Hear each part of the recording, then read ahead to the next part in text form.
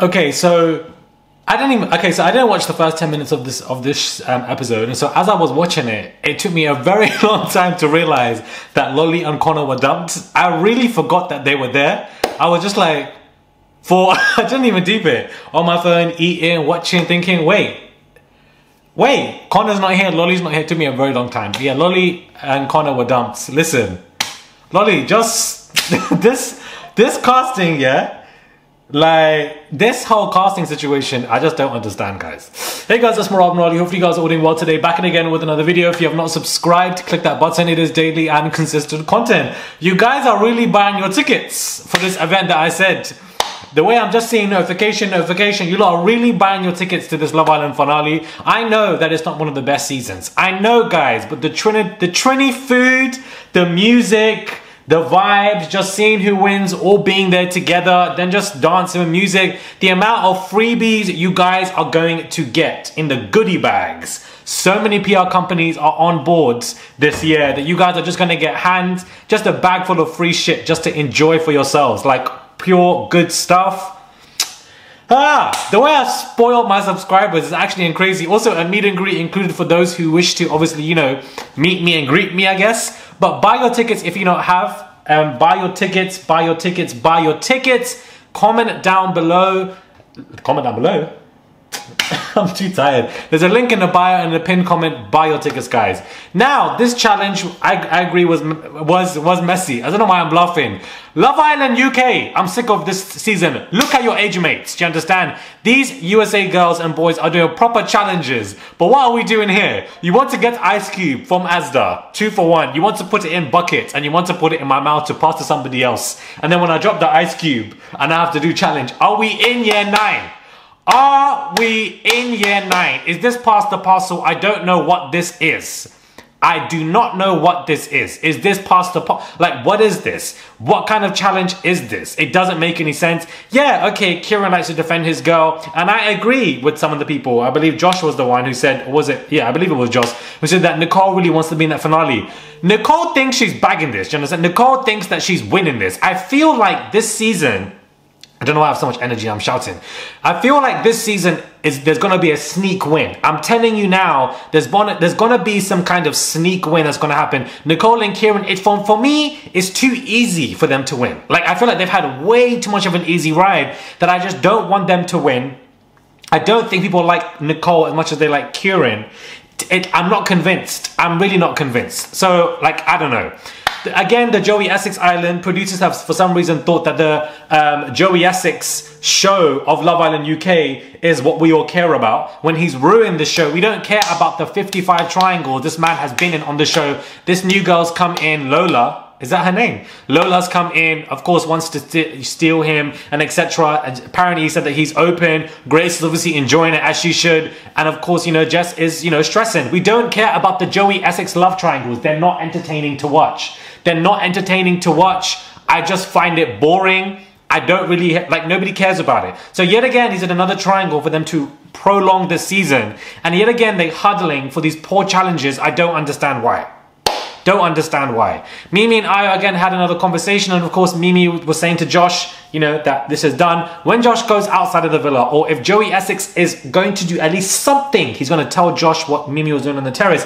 When he finds out that Mimi was on that terrace waiting for Aya, as if this is Shakespeare, Romeo and Juliet, this is when Mimi fucked up. Because what Ekansu did is that she went to Jay and said, meet me on the terrace.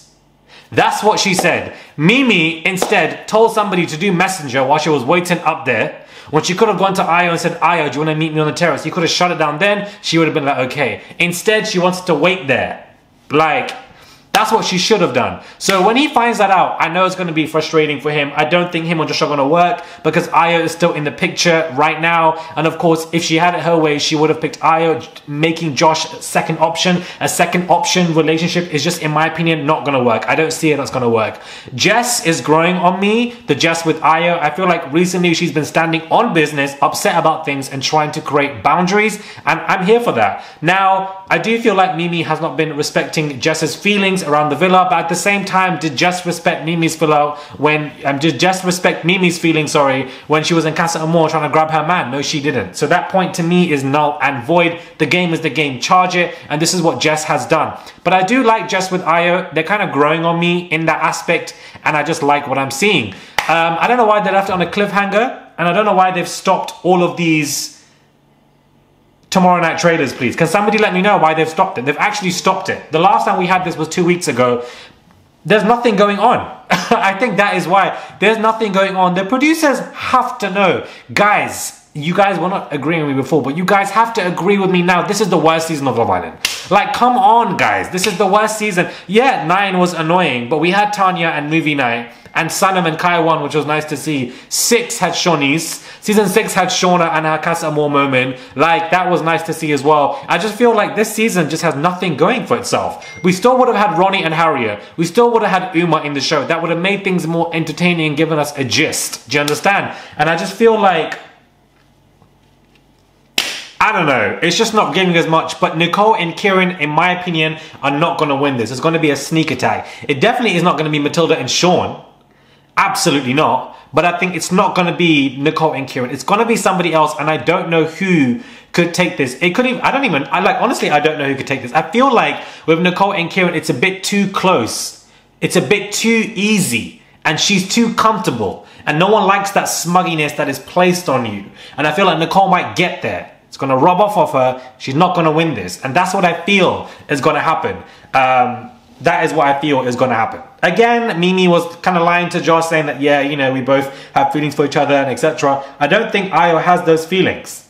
Like, I just don't think Ayo has those feelings, guys, as much. Otherwise, he would have done things and made things happen. So, I don't know. Josh will find out that Mimi was waiting on the terrace. I don't know what he's going to do about it, but I feel like he's going to find out before the end of the season as opposed to the outside. The producers would want this because you get drama for it, so we're going to just see how that rolls out. Subscribe, comment down below, give this video a thumbs up. I would appreciate it. It's just one click to subscribe. It's just one click, baby. Buy your tickets. I mean, you guys clearly are buying your tickets, so I should stop saying that. So many of you guys bought tickets today. The DMs I'm hearing as well and seeing and collecting. Like, it's going to be lit. It's going to be great. The family, we're all going to be back together again, guys, under that cute roof. And we're going to fix every one of you a plate of food to eat. A drink is also included. Free gifts, PR, goodie bags as well to each and every one of you. And we can watch Love Island together, enjoy whatever happens, dance, meet and greet, and just have vibes on vibes and vibes. And, you know, the bar will be there for those who want to buy their own drinks as well on top. It's going to be cute. It's just going to be cute. So buy your tickets to the Love Island UK event that I'm doing on the 29th of July, Monday, 8 p.m. It's going to go off, baby. Subscribe. Let me know your thoughts on this episode. Sound off on the comments below because you guys really be sounding off. Like, you guys really have your opinions. And some of you definitely disagree with me, which I find annoying. But at the same time, we are allowed to disagree on my channel. Subscribe and I'll catch you guys soon.